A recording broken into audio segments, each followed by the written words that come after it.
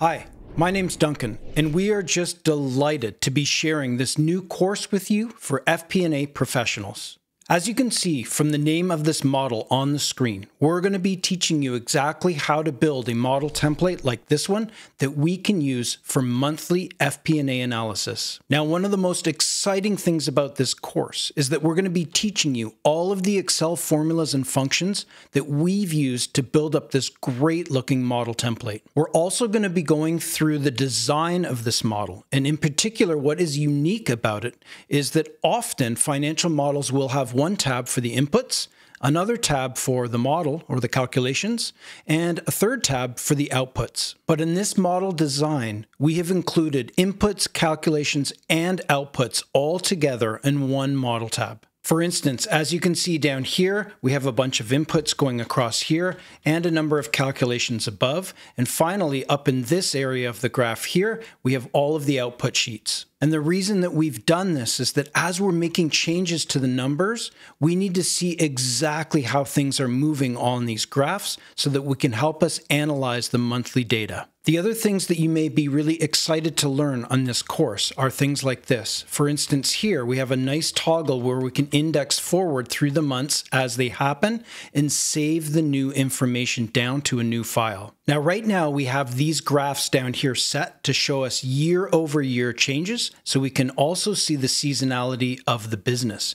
But sometimes we want to compare our forecast against the budget. Well, right up here in this cell here, we have a graph toggle, which we're also going to be showing you exactly how to build. We could pop into the graph toggle and toggle it over to budget, and now we're seeing the current year against the budget. And finally, in this course, we're going to be teaching you a lot of keyboard shortcuts, which will make you much faster in Microsoft Excel. For instance, if we want to switch this back to years, we just use the keyboard to do that really quickly. While most people think about financial models as being tools to help with quantitative analysis, we also discuss the importance of qualitative analysis. And for this reason, we've put this section down in here where we can provide commentary for the stakeholders after we've gone through and analyzed the monthly data. A lot of careful planning has gone into the design and creation of this model template and this course, and we're so excited to be sharing it with you. In this course, you're going to be able to understand exactly how we approach model design, why we've designed this model the way we have, and also all of the interesting Excel formulas and functions that we've used to make this all happen. So this course is going to give you a chance to understand FP&A model design, hone your Excel skills, and also practice keyboard shortcuts to make yourself more efficient. We're really excited that you've been able to join us for this course. Let's jump ahead now to the next video and do a proper tour of this model template. So this course called FP&A Professionals Model Build and Configuration is actually the first course in a series of 3 courses in total. Each one of these 3 FP&A courses will all be using this same financial model that we're looking at right now. Going through these 3 courses in order makes a lot of sense since you'll be following the same order that we use to build this particular financial model. So we really hope to see you in each one of these 3 FP&A courses. Now let's jump in and get started.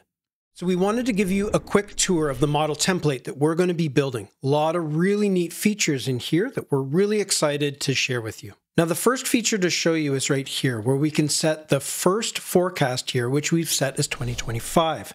When we set that to 2025, it dynamically flows all the way down to here to influence this label showing the 2025 forecast and also this label showing the 2026 forecast. So we're able to forecast up to 24 months into the future. Now, the next thing to illustrate is actually back up here. We have the latest month of actuals in this cell, and we can quickly get into the selection and select any month we want. As we do that, we can see the check boxes forming down here, showing that we have actuals now for March. Now, as we're toggling here for the month, we want to bring 2 things to your attention. Number 1, we want you to notice that we have 3 months of actuals here, so we have automatically a checkbox appearing here for Q1. The other thing to watch is down here. We have a solid line now for 3 months indicating that these are actuals. The remainder of the year, which is the dotted line, is a forecast. Watch what happens when we index forward now to, say, June. we now have an extra checkbox here for Q2, and we have more solid area all the way across there on the graph. Just to test and show off this feature a little bit more, let's go forward to September. We can see a checkbox for Q3 in the graph updating, and now to December, and we can see checkboxes all the way across, and now also a checkbox has automatically appeared for the year, indicating that the actuals are complete, and we can see a solid line all the way across here on the chart. Now, it's also worth noting that down here, this is where we're keeping track right in here of the actuals. And as the actuals come in, we're going to be loading them month to month across here. But we also want to keep track of our forward forecast. For example, if we were just in, say, we had the actuals for March at this point, then these would be actuals loaded in here, indicated by the checkbox. The remainder of the year is here, the forecast. Now, what we're also always tracking is the current forecast here, as well as the previous forecast, because there are going to be times when we may want to change our forecast. We're tracking it so we can look at the variance and also the percentage change. Same thing down here for the 2026 forecast. We track the current, previous, show the variance, and the percentage change as well. Now, the other feature to note here is that we're tracking our current year, 2025, always against the budget and showing year-over-year increases. We can show that we're ahead of the budget, which is great, and here we can show quite large year-over-year increases versus the previous year, which is 2024. Now, the last feature to share with you is probably our favorite feature in this particular model or dashboard. Right up here, we have a graph toggle. Now, right now, the graph toggle is set to years, which is really convenient because we're seeing the current year, 2025, our forecast into 2026, but we're also showing these previous years. And this is so helpful because we can graphically see the year-over-year increases. We can also see very clearly the seasonality in this business with higher sales in the summer months as it's selling into North America. So this is a great feature for forecasting, but sometimes we want to know how we're doing against the budget. So on the graph toggle here, we can quickly index over to budget, and now we're showing the current year 2025 versus the budget. As you can see, we're just ahead of the budget here in every month according to our forecast, and out here for every quarter, and obviously just ahead of the budget here by year as well. So as we mentioned earlier, we're super excited to share these features with you. We hope that from this model tour, you're also getting excited to learn how to build and implement these into your own model template. The course is going to start by teaching you how to build these things. Then what we're going to do is move into a simulation where we get data each month. We show you how to put the data into the model and save a new version of the file.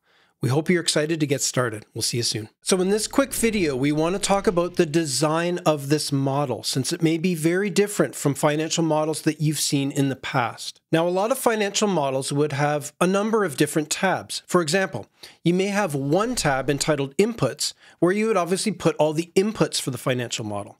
Then you may have a Model tab where you're doing all of the formulas or calculations. And finally, you may have a separate tab for Outputs, where all the dashboards and charts would be located. Well, as you can see, this financial model is different. Over here, we simply have a cover page, and then we have one tab entitled Model. So given that we only have one tab entitled Model, we essentially have everything on this tab.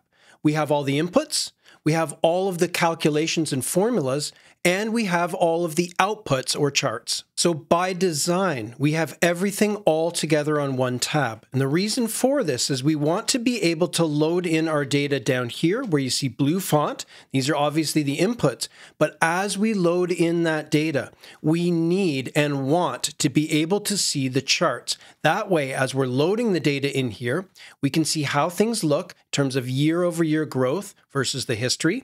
We can also see very clearly the seasonality of the business. Now, I hope you can agree that if you were to just glance only at these numbers without the charts and glance at these numbers down here, it would be very, very difficult for you to see year-over-year growth or seasonality.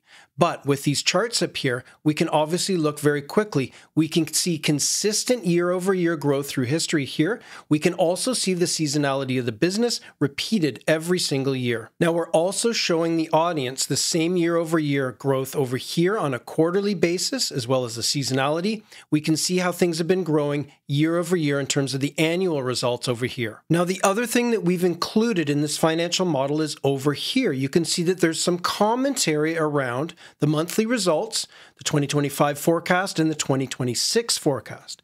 The idea is that the financial models are very good at conveying quantitative information, but here we've given some qualitative results here to describe exactly what happened during the month and what we see going forward. Now, building like this obviously takes up a lot of room.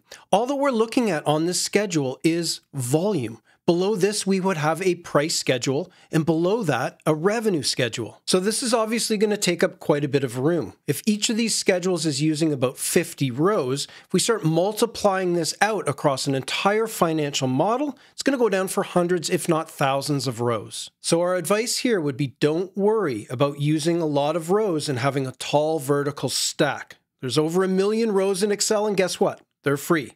When you buy the software, you get all those rows included. You may be using up a lot of rows and have a very tall vertical stack for your financial model, but the huge advantage here is as you put numbers into the model, you're going to be able to see the charts immediately and use those charts to help you make decisions. The decisions that we're going to be making is we're going to be analyzing the figures as they come in and then deciding on whether or not we need to update our financial forecasts into the future. So we really just wanted to bring your attention to this model design and really the importance of being able to see the charts plotted as we're making changes to the numbers so we can decide whether or not we need to update our financial forecasts. Now, the next step is going to be for you to download the model template. In the next video, we're going to get started on guiding you through just how to build this dynamic financial model for yourself. We'll see you there. Now, as you can see here, we have the model template open. If you didn't get a chance to download the template files in the last section, please go back and download the files, come back and meet us here. Now, the first place for us to get started is right across here. We want to show the months, January through December, in these cells. We're going to start right in here with the first one and use a date function. We would ask that you please build this into your template as well. We're going to type in equals DATE. Open the bracket. We can see it's looking for the year, month, and the day. Well, the year is going to be dynamic, and we're going to get it from the forecast year right here, 2025. Put in a comma. Now we're going to hard code the month as 1 and also hard code the day as 1. So this is going to return January 1st, 2025. Let's hit enter. Now this is definitely a full date, January 1st. 2025, but we have it formatted just as JAN. Now, the way we've done that, if you're curious, just pop into the cell and tap Control-1, which is the Format Cells shortcut. And we can see right in here that we're formatting this, as MMM. That gives us JAN for the month of January, and we're not indicating the day or the year, and then we just have an underscore right bracket, which puts an invisible right bracket on the right-hand side for spacing. Now, what we want to do is start indexing forward to February, March, but we want to keep the same day of the month. The formula that's perfect for that is the eDate formula. Let's type in equals eDate. And no, this is not where you set up your online dating profile to meet other Excel enthusiasts.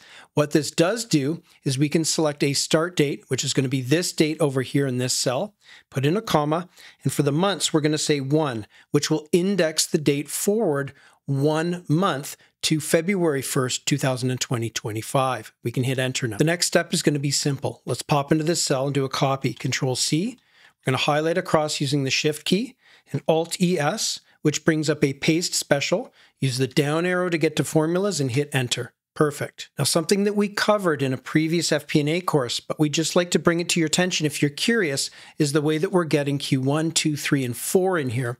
We're actually using a choose function in conjunction with the month. So we're extracting the month from the date below, and then we're defining the choose function as being Q1 here, followed by Q2, 3, and 4. So what's physically in these cells here are just 1, 2, 3, 4.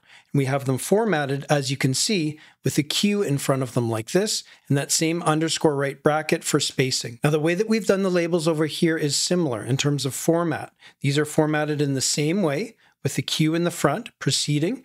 What we have in here physically, if we tap F2, it's just a 1. What are we doing in the next cell? Well, we're just adding 1 to it and doing the same all the way across.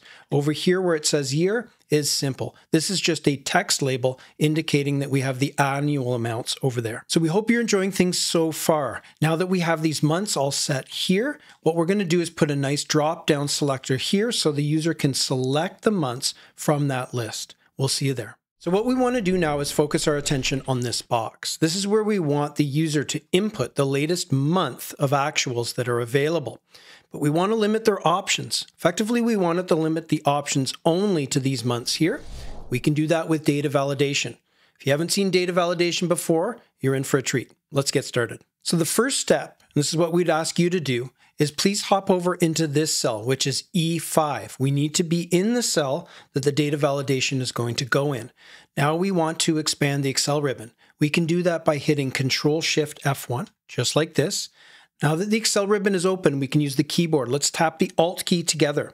All these letters appear. We want the data section of the ribbon, so that's going to be an A. We'll tap A next. Now more letters appear. We want to get over here to data validation, so that's going to be a V. Let's tap the V. And now we need to tap another V for data validation. This dialog box opens up. Once again, that shortcut was Alt-A-VV. So let's continue with the keyboard to see if we can do this exclusively without using the mouse. Now we want to hit the Tab key, gets us down to this Allow box here. Now we're going to use the down arrow to go down to List. And in fact, once we've got to List, we can hit the Tab key again. That gets us down to this source input page here.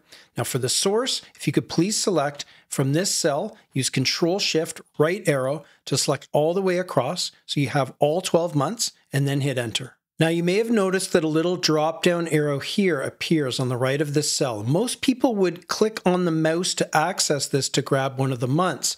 But in fact, many people don't know you can do this with the keyboard. The way to do it if you're in this cell is just hit Alt down. You get access to this and you can use the up and down arrows to select any month you want. We're going to select April and just hit Enter like that. Now the way that we use data validation is by selecting from a list.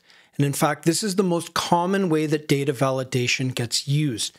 You often want to restrict users to a specified list for what they can input into a certain cell. Now that we've completed that, we can collapse the Excel ribbon again. It's that same shortcut, Control-Shift-F1, just like this. The next video, we're going to focus our attention across here. We want to get little checkboxes in place showing us how many months of actuals that we have. For instance, we've selected April, so we would like checkboxes to appear for these first 4 months. We'll see you there. Continue learning. Join CFI today.